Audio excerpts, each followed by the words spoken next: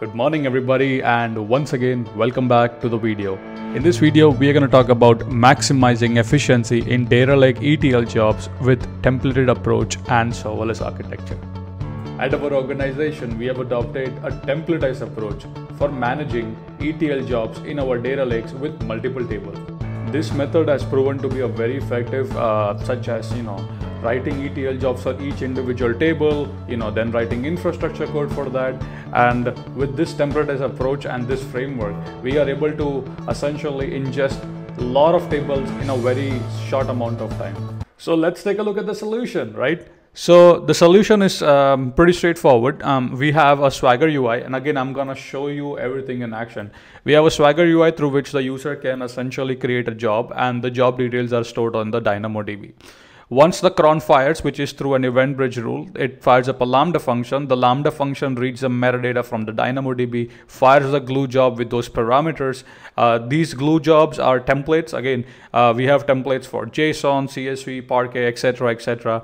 And again, makes it really easy. And each template will ingest data incrementally into our transactional data lake. Then anytime a job fails, we essentially publish those alerts on an SNS and people can receive email alerts.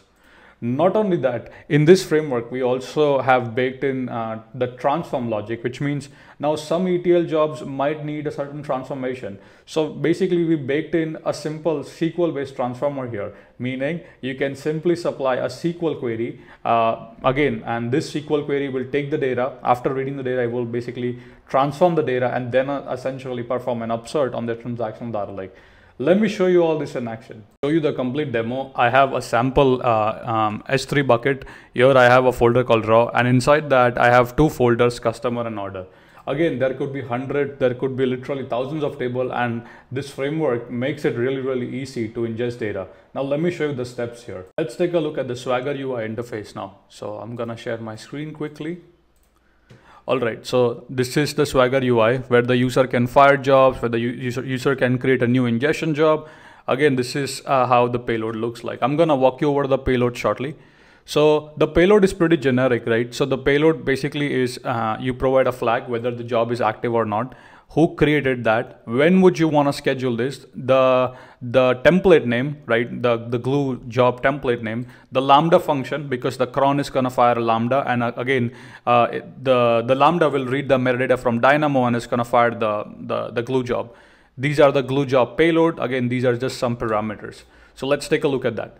So currently, if I go to my DynamoDB, I do not have anything over here. As you can see, dev.glue.metadata, I do not have anything.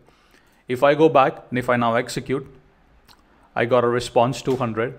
If I go back to the DynamoDB, refresh here, and here you can see a new job has been created, an ingestion job. Here you can see these are all the job parameters, right? This is when the job is gonna schedule, right? Who created that, whether this job is active or not. Currently this job is not active, so it is marked as false. If we go back to the event bridge, and if we come here you can see glue job fire customer. So automatically it created a rule on the event bridge, and these are this is when it's gonna fire that Lambda function, right? So if you take a look at the payload for the event bridge, here you can see a JSON payload. So this payload is passed to the Lambda function, and the Lambda function basically queries DynamoDB with this particular primary key and this particular sort key, gonna grab all the job parameters and essentially pass to the glue job. So hopefully this process makes sense, right? Now the important thing to take care here is, again, when we are ingesting data for similar file formats, for example JSON, CSV or Parquet, right? Some tables might need some transformation. So taking that into account, we essentially baked that also into the template, meaning we incorporated a SQL-based transformer logic. So here you can see, I'm gonna show you a small sample here. So for example, that customer table that you can see, right? So here is the job name, whether we want to use a Hudi cleaner, the Hive sync, partition, the glue database that we need to create the Hudi record key and the precom key, the year, the month, the day, the source as raw is going to create a Hudi table in the silver zone. And here you can see the SQL-based transformer, which means when you set this to true, you can transform the data, right? So basically extract, transform and load, right? So select star, which means select everything from the data, extract year from the TS column, extract month and extract day from that. from the temp, right? So basically this means we can also easily do transformation on the data. So all we need to do is in the payload, we just need to provide the SQL query that we need to that we want to transform the data, and that's pretty much it. So we can define the source, we can define the target, we can use a SQL query to transform the data, and this is how we rapidly ingest data into Hudi transaction data, like multiple tables, right? So let me share my screen back.